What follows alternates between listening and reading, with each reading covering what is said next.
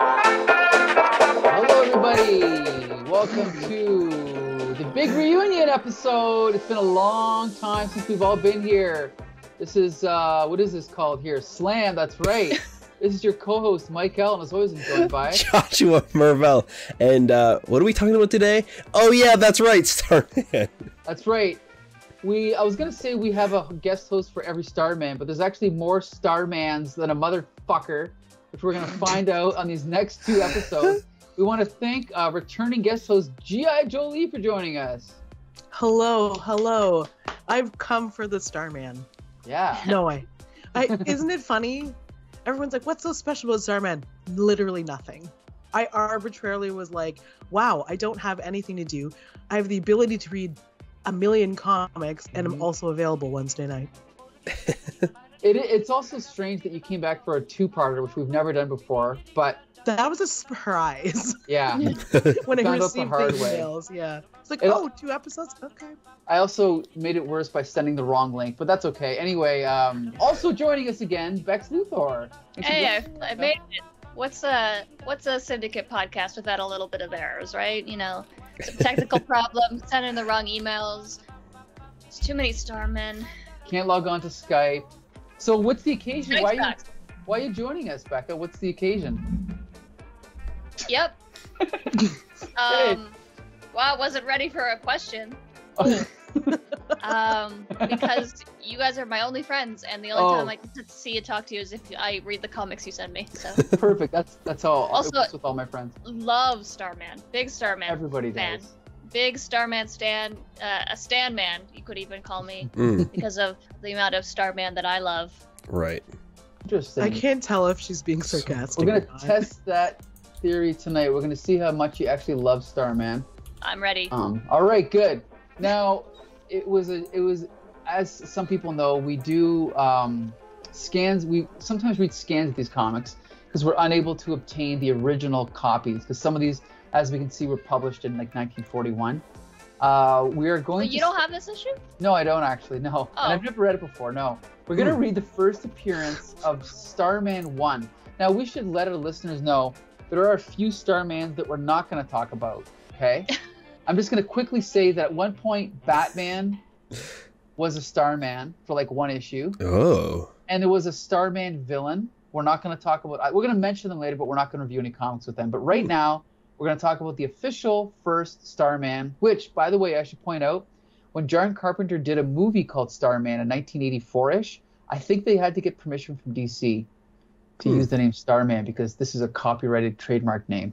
So anyway, that Josh... is a very fun fact. You can click away. Yeah, and actually, real quick, for any listeners out there, we do also record this podcast in video form as well. So if you have not read these issues or don't know what Starman looks like, you can head over to our website at thecomicbooksyndicate.com or our YouTube channel and actually watch this podcast, and there you'll be able to see our lovely faces and the comic itself and the specific pages we're talking about. So do that. Yeah, do it. Okay, so guess what? For those that are not watching, if you're only listening, right now we're going to talk about the original Starman, who has a red costume with green underwear and boots and a green cape and a yellow star on his chest and a little fin on his head. Cool costume. He is the one that carries a gravity rod, okay? Just to keep them straight. Anyway, so straight, like holding the rod. We start off kind of a splash page here with Starman already in action. We get a crisis. It turns out that someone is like kind of overloading all of the electricity in all of North America, from Maine to California, it says, right? And it says all telephone communication ends as the nation's switchboards fail. There's a fire in the electrical energy plant, a plane crashes. So they're trying to figure out what to do. Now we have to keep in mind the context of this time. Superman was big, so everything was kind of imitating Superman, right? So it's kind of like, well, what are we going to do? Well, only one person can save us. We'll have to call Starman. At some point they say that. What was his name? Call Ted. Ted. Yeah, exactly. Ted Knight. No, so then we cut into Ted Knight and his date on a dinner date, and basically the lights, crash, and then he realizes that he's being called, and then he leaves. He grabs his gravity rod, and he goes, "Oh, the gravity rod is vibrating. That means a desperately urgent call from Chief Allen."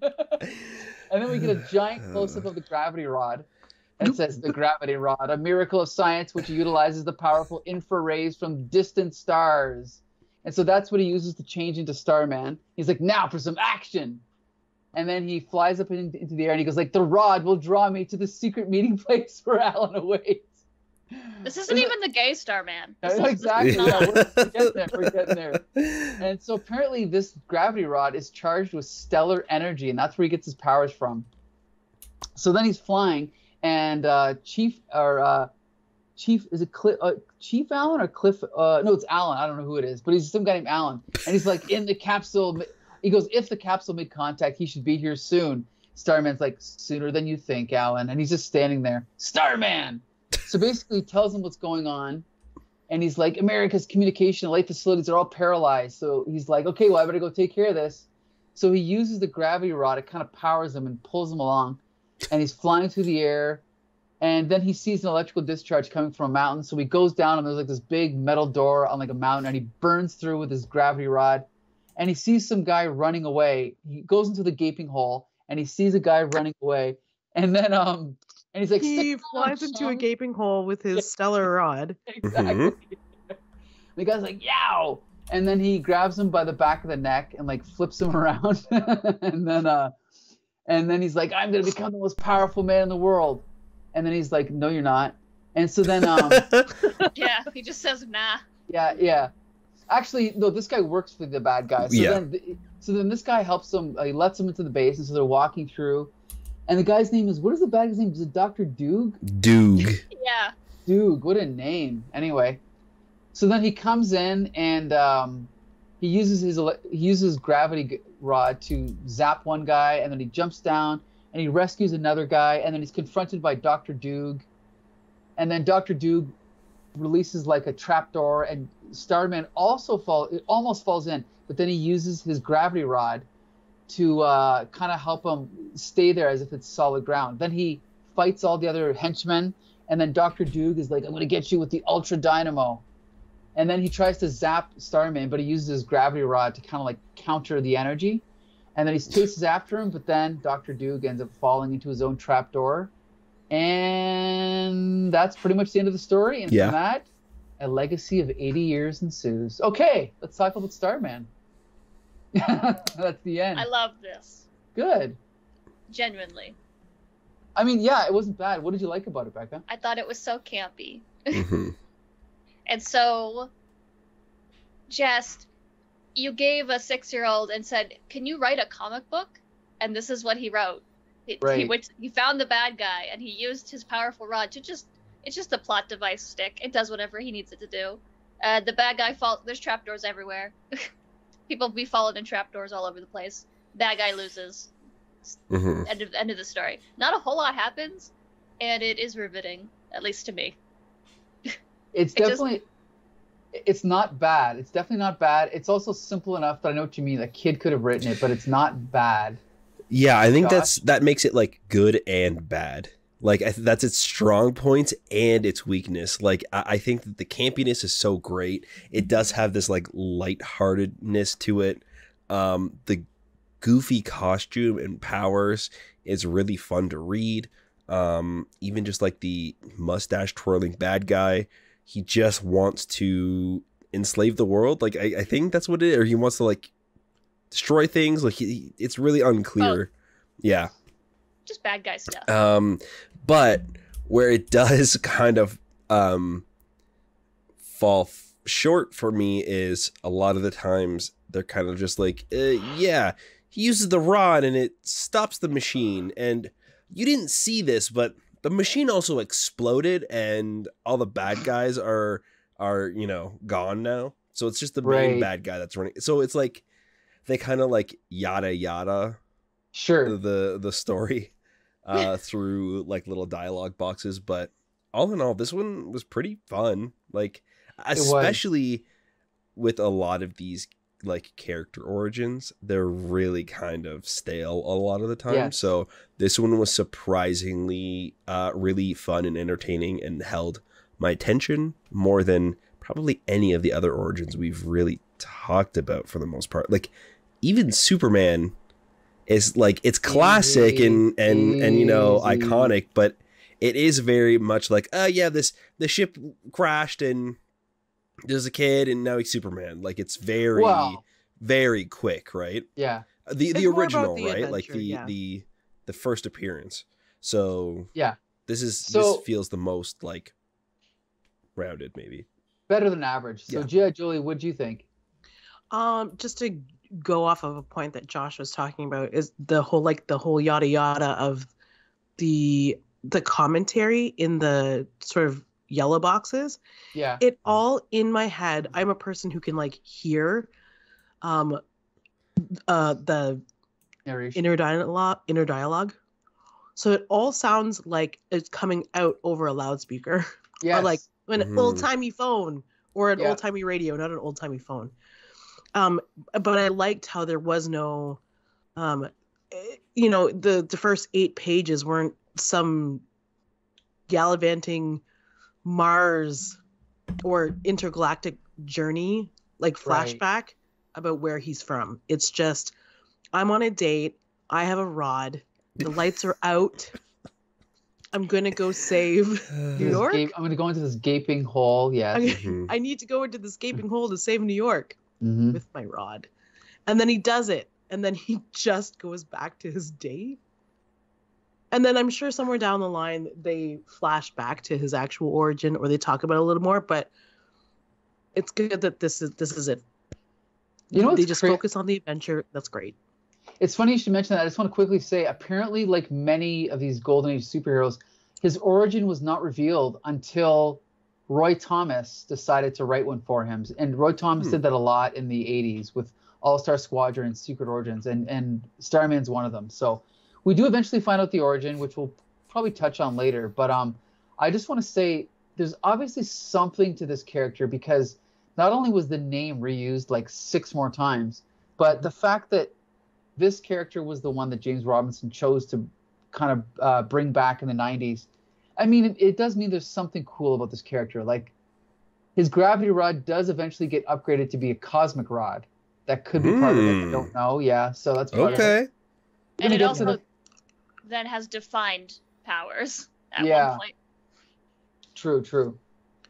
Which we'll talk about. So obviously, I guess what I can say is, I think like Josh, I think it's above average. So this is an above average Golden Age hero, right? Mm-hmm.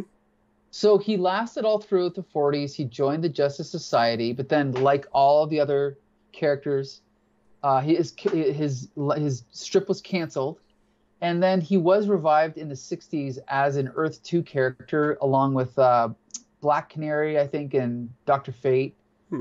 But then, instead of kind of introducing like a rebooted version of this character, they decided to just create a whole new character from cloth. And we have Gerry Conway to thank for that, whom we've met, and he's really cool. And then Josh, if you can just bring up the next issue, which is first issue special number 12. So they figured out around this time that first issue sold better than any other issue. So they thought, what if every issue of the series is a first issue? That's why it's called first issue special. Now, who volunteered to summarize this story? I don't remember. Oh, Josh? Okay. Yeah. Go ahead. So, here we go. Mikaal, Starman number 1. Yep. First issue special number 12. Sure. Yeah. Has he come to save Earth or destroy it? So, 10:58 p.m., we see a spaceship crash land on Earth. And before this ship crashes, we see this blue-skinned, alien-looking man kind of fly out, and he lands on the ground. And of course, he lands in a rough part of town, and a bunch of strange talking hooligans try and attack him. and he easily bests them all. His skin is impenetrable. He's super strong and is able to toss them around, and nothing seems to be affecting him. So he walks off. We cut over to 10 minutes later, and the military shown up to the crash, and we get this little scene of these two people in the military essentially fighting over who has jurisdiction over this alien crash, or well, right. They think it's a plane at this point. And while they're arguing with each other, the ship explodes and it actually kills one of them. So it kind of puts the one guy in charge. Cut over back to this guy, and he breaks into a record store, and right? Yeah. Wait. Clay's grocery store. And the owner of the grocery store is there and pulls out a gun to try and protect himself in the store. But we see Starman kind of use his rays to make the gun just disappear. But doing so kind of used the last of his energy and he passes out. We cut over to the moon. Stop me if you've heard this one before. How many times have you said that on the show, John? Probably a lot. Wow. Okay. And we see that there is this colony of aliens living on the moon who have kind of developed this technology. It's unseeable to the human eye or whatever. But we see that there's this kind of conflict happening within these people. And they're after this person that has run away that we've seen on Earth. Mikaal Thompson, it's revealed as this guy's name. Mikaal Thomas, sorry. Or Michael Thomas. Mikaal. Sure. Mikaal Thomas. Anyways, we see him like zap one of the guards who was in charge of executing him, and we see this girl is here. I don't know. he sends this like big bodyguard guy to go and track him down after putting him through the test of crushing a chair. Now we cut to chapter 2, and it begins with a flashback. It's super weird. I was confused at first. Yeah, because they are on this alien planet, and then we cut to part 2 where they're on the alien planet again, but this is like before. So this is all happening in Mikaal's nightmare as he's like recounting the events that have happened in the past. So we see that they're kind of like arguing, the Mind Council, their plans, it's wrong, please, we have to stop it, blah, blah, blah, blah. One of the guards hears this and just blasts the woman that is like disagreeing with the council. She turns into dust, and Mikaal is like, hey, that sucks. So he starts beating up these people, and he's like, okay, well, now that she's dead, I guess I'll also take up her cause, and I think these people are evil as well. So we see that he's been captured. They take him to this council. They say they're going to execute him, and then we watch him escape and, jump into a spaceship, and that's where it kind of, leads into the beginning of this comic. We see him wake up from this bad dream, and the grocery store owner and his wife are there kind of like taking care of him. They make him some soup and he guzzles it down, and he kind of just leaves. He's like, sorry, I've got a lot of work to do. I can't stick around. So he flies off, and we cut over to the military people. They're chatting, and they're like, listen, that wasn't a plane that was a spaceship, which is weird because that same almost identical spaceship is in the water there. Anyways, but they're like, yeah, it's like another funny looking plane. Like it's confusing. Yeah, so that's how they realize, because it's the the guard. Mm-hmm. It's his ship or whatever that he's parked there. So they realized that it was an alien ship that exploded before. This guy finds Mikaal and they start beating each other up, and that's where this ends. Like, it leaves on this cliffhanger of who's gonna punch who. That's it. That's the end. Can I just say, dumb. Everyone will be happy to know this character was not seen again for 30 years. This story was never finished. Wait, really? Yeah, it was never finished. And he disappeared until, I think, the 1990s. Yeah, when he was revived, like when he was referenced in the new Starman series. Yeah, so this is all we got, folks. I had no idea. Yeah. Talk about going out on a high note, though. I mean, dang. All I can say is I think this has all the elements of a good kids comic, like aliens, crashing on Earth, fish out of water, colony on the moon. But the storytelling is confusing as hell. The art is not great. The writing's not great. The costume is weird. The costume is very weird. Yeah. Yeah, I mean, it's cool. Like, I like the fact that he has blue skin. I like the fact that the colors are purple and white, because that's very unusual for a superhero. But everything else, like... I also don't understand the use of the translation gimmick. It's not even funny. Which gimmick was that? Where we only hear this Starman talk in gibberish. Oh, is this the same one? Yeah, yeah. Like, but then we goddess Klaatu, yeah. And then we go to his home planet, cut to the moon. Mm-hmm. And it's like, oh, by the way, we can understand all of their word bubbles because it's translated. Yeah. And they all have like these pseudo Oriental names. It's very... It's terrible. Like, here's the thing. I'll save my comments for later. Becca, what do you think of this? Not great. Didn't like this one. 0 out of 10. No, I was so bored and like not interested at all. Like, I don't care about these people, and this is the issue that was supposed to get you to do that. So, and like he just seems so blasé about it because his girlfriend or whatever, she's like we have to warn Earth that these people are coming, and he's like, do we though? And then the only reason he continues her mission is because she dies and he feels obligated to. Like, this guy sucks. I don't want him. I don't care. I don't want him coming to defend us. I don't need that. And like, yeah.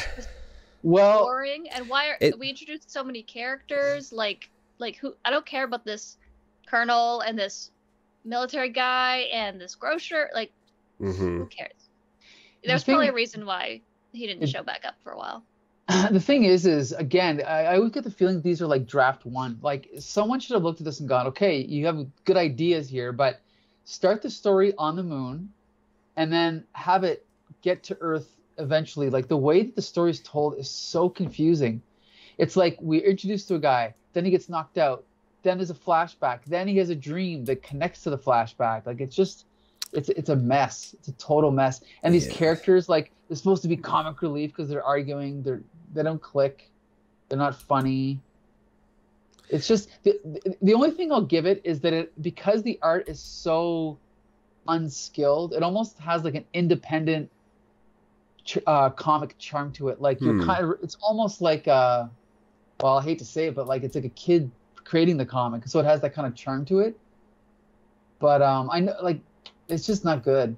It's weird though, because it's hard to say that, like, it's hard to buy that point because all the characters are like half naked, and That's it's almost true. like the moon people almost have this weird like Star Trek original series quality. Yes. Of like hot alien people. Mm-hmm. And the whole thing felt weird. You know, to be fair, the costumes on the aliens are okay. Like this one guy, like they kind of just look like, well, generic, but not terribly designed. Like this one guy here is almost like a He-Man toy. Right, yeah, I was going to say it has like a fantasy sci-fi feel, but except for Starman, because he has to be a superhero, of course. Yeah. But I almost feel like this whole issue could have been him escaping the planet, and then the cliffhanger that we're left on is him crash landing on Earth. You're right. Then issue 2 is we're introduced to the two colonels arguing and trying to figure out where the story leads next, right? Right. And we could kind of have a little bit of time at least with Alyssa or whatever the alien girl that showed up for 2 panels before she was vaporized into dust. Like we could have some time with her to care that she's dead. You know, if we saw her disagreeing with the council and like seeing her point of view, like, yeah, she's right, this is wrong, and then it's immediately killed off, and our main character now has to kind of take on that mantle. It feels like we're on that journey with them, and we're you know, we agree with them. But at this point, we're kind of just like, listen, the bad guys want to do bad things, so make sure you like the good guy. Like, it's, I don't know, they don't really they just kind of tell you these are the bad guys. And I feel like that's like really the strongest point against this comic. Well, anyway, what's that? The strongest point against it is that it sucks. It's pretty rough. It's pretty rough. So here's the thing is, this revival of Starman obviously didn't work because he didn't appear again ever. So then only a few short years later, DC tried to revive the name again. So that was 1976. Now we're in, what year is this now? Who knows? 78 maybe? Now we're introduced to a new version of Starman called Prince Gavyn. And this is in now Adventure Comics, actually the same series as the other one, Adventure Comics 467. And this was during a time when these comics were an anthology, and so Plastic Man is also on the cover. But now, again, for those listening out there, this is the Starman who has a red shirt, yellow pants, red boots, quantum bands just like Quasar, and then a big yellow star on his chest, and kind of like a star pattern on his torso. And kind of like a cat helmet? Yeah. Kind of, yeah. It's actually a cool helmet. I like it. And we should also point out that the artist on this is Steve Ditko, co-creator of Spider-Man and Doctor Strange. Yep. Who is going to do the honors of summarizing this issue? Is it G.I. Julie? Was it absolutely not? No. Okay. Like it's supposed to be Rebecca. Okay, Rebecca. Ew, don't. Use my what are you, name. my grandmother? Awful. I haven't been called that in years. Yeah, no, this one also sucked. There you go. On to the next that's my review. So we start off in space with, and I was so disappointed because I was like excited to read Plastic Man, and that's not what I got to read. Yeah, I know. No. So we start off in space, and Starman is just casually stopping some sort of spaceship and coming aboard, and the guy's like, "Oh, thanks so much for saving us, Starman. Hey, our leader, whose name is, what was it? It's like Lord Evil Man, or whatever his name actually is. Like Lord, the evilest guy you've ever heard of. With, no, like, it's the Lord Protector Oswin, Guardian of the Galactic Rift, and Elect of the Empire. Yeah, definitely not a bad guy. Yeah. Doctor Super Good. And this guy, he's like, "Hey, come on in, Starman. Let me show you around my ship." And Starman's like, "Yeah, no problemo there." And then we quickly cut to a man being tortured in another room. We're like, "Oh, I didn't know he was gonna be evil. Damn." As he's watching a TV of Starman walking through the ship. Yeah. So weird. So weird. They're like, they can't hear you scream. That glass is like whatever. It's like, well, they did hear him though. Like Starman's like, "What was that sound?" whatever. So then they go and they're like, oh, Starman, he's legendary, even though he's just shown up, but I've already heard of him. So I guess he's gone on a couple adventures, but this guy's still getting tortured. So then there's a little bit of a backstory of like some lady being crowned, whatever. Irrelevant. Yeah, nothing happens with that. Yeah, nothing happens with that, and then you find out that the guy was evil and he's trying to steal the throne. Who would have suspected? But it turns out that Starman knew this the whole time. Crazy. A fight ensues. Starman kicks everyone's ass, like aggressively, like he's very overpowered, and nobody can believe it for some reason. And Starman this is the first Starman with a personality, and I hate it. He's such a little shit. But then the torturer guy comes out, and he's the only one who can hurt Starman with his little rod thing. But then Starman just punches him and saves the guy who was kidnapped. And then they are like, oh, how are we gonna get to the airlock to escape? We'll never make it out of there. And Starman's like, don't worry, it just blows a hole in the hull of the ship, which wouldn't work. And I know it's a comic book, but it still made me mad. And then this guy's like, whoa, how are you just walking around in space? And Starman's like, I'm built different. Like, don't worry about it. I am space. He all but says that, yeah. He's like, don't, shut up. Who are you? Whatever. And then Starman takes him back to his base with his mentor named Mentor. Uh-huh. And then drops What are you talking about? This is the worst one. This is clearly the best one. And then he's like, hey man, I know you were just tortured and I saved you, and I know who you are and you don't know who I am, but also we need to fight for the rest of our lives right now. And he's like, what? And then the comic ends. Next, uneasy lies the crown. Okay. Somehow this was the best one. I think so. I loved it. I gotta say, okay, first of all, the art is actually pretty good. I mean, Steve Ditko. It's not. Are you sure you're not letting the art cloud your judgment on this one? Here's the thing. I gotta say, I didn't. Okay, first of all, I reviewed this on Flea Market Fantasy, and then before that, I read it on my own, and I was actually surprised how good it was. It actually made me sit up and take notice of Paul Levitz, whom we all know because he was the publisher of DC Comics for like 20 years. So he was the big man on campus for a while, but I actually thought the writing was pretty good. Now, when I say writing, I mean mostly the dialogue. The plot was a little bit ridiculous, but I didn't hate it, though. I didn't hate it, but Jolie, sounds like you hated it.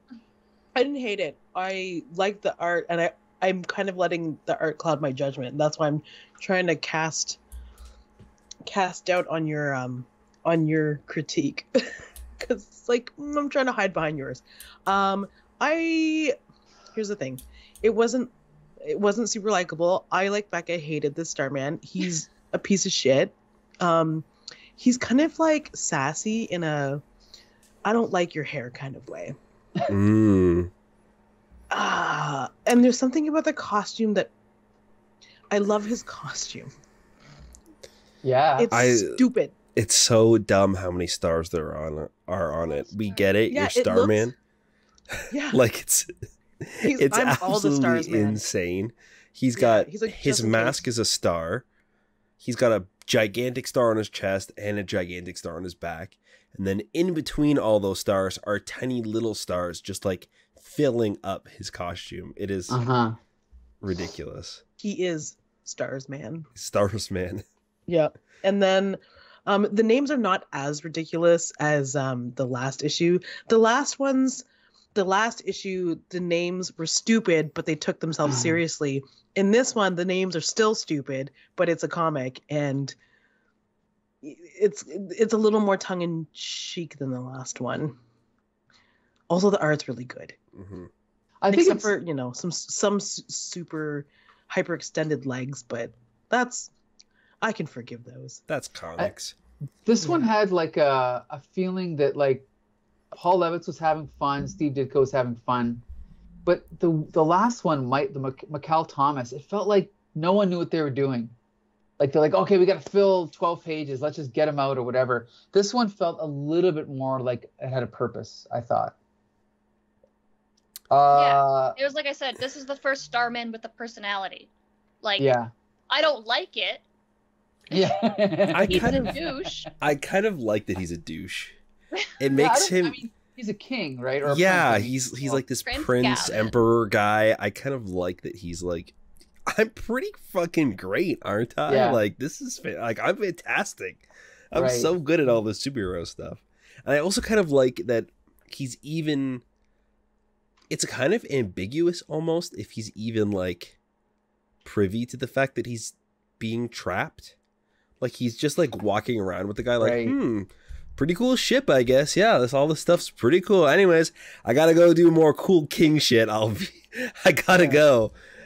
I love how he sort of half-heartedly is like, he also is like, well, I don't even know what my limits are, but here's to testing them all in outer space. Like, yeah, I kind of like that he's a little jerk. It might get old after a while, so he probably does do better with the ensemble, like having characters that kind of ground him. But for this one issue, I kind of liked his like flamboyant kind of aloof attitude that he has. I'm gonna guess that he was partly inspired by the types of characters Errol Flynn would play, like Robin Hood and Captain Blood, like just these free-spirited, swashbuckling, like fearless people, like him just walking out into space and him just doing whatever. That kind of reminds me of that attitude. So maybe that's what partly inspired him. Now, I will say that this version of Starman did last 12 issues. Good for him. Whew. Is that a record? For Starmans, it is. Well, no, the first Starman appeared a lot longer. But this one, then he went on to appear a couple times in DC Comics Presents, and then he died in Crisis. But then he was brought back, so it doesn't matter. But this one was a little bit more successful. And to be honest, knowing that there's only 12 appearances, like originally, I would actually go back and read these, I think. So if there's a Starman collection out there, I'm looking for it, okay? Is there? I might read I'm sure there is. I'm sure there is. So here's the thing, folks. We've been talking a lot about Starman, but guess what? There's still 2 more Starmans to talk about. So I think we're gonna have to leave this episode on a cliffhanger and come back in 2 weeks and talk about the other Starmans. Just out of curiosity, does anybody? Yeah. Before we wrap this up, does anyone have any final words to say about the 3 Starmans that we talked about today? Cool. Next time. We all go simultaneously. No, I love Ted Knight. He's my Starman. Okay. Yeah, it's pretty interesting how these are all like technically considered the same character, but are all so unbelievably different from each other and don't really necessarily have even the same powers. Like, it's the same character in name alone. It's only in name alone. We should point out that Starman 2 and Starman 3 appeared only a few years apart, so they existed at the same time, right? They're both on Earth 1. They just happen to have the same name. What's that, Becca? Well, which Starman? Because, like, technically, so they're like, there's the Starman that was Batman. Okay, well, there's that. He's Starman 2. You're right. Technically. I'll just say Mikaal, Tomas. Is Starman 3. Yeah. Right? And then Prince Gavyn appeared at the same time around. Yeah. Which number Starman Starman is David Bowie? 7. Number 1. Okay. In our hearts, he's number 1. To be fair, and then which one is Jeff Bridges, right? The movie. Come on, guys. Yeah. I don't know that reference. Yes. Anyway. You guys have never seen John Carpenter's Starman? No. Awesome. It's awesome. Jeff Bridges is an alien that comes to Earth. And the girl is Karen Allen from Raiders of the Lost Ark. It's a good movie. Wait, maybe. Yeah. This sounded very familiar. It's one of those movies everyone's seen when they're a kid, but they forget. If you look it up. Starman, Jeff Bridges. There it is. 1984. Oh, yeah, I have not seen Happy this. birthday to me. So, Becca, right. it's on your list. Okay, so anyway, Yeah, we right will next. see you all again in 2 weeks. I hope you're all available, and remember to dress in exactly the same clothes. And Josh, you can take it from here. Thank you guys also for listening to this podcast or watching it. You can find all of our stuff over on our website at thecomicbooksyndicate.com. You can also find our stuff on YouTube or Spotify and all that good stuff. Leave us a comment, leave us a review, let us know what you guys think about the podcast and the comics and things that we're talking about. Keep in touch and let's keep that comics conversation going. That's right. So until the next time, see you later. Woo.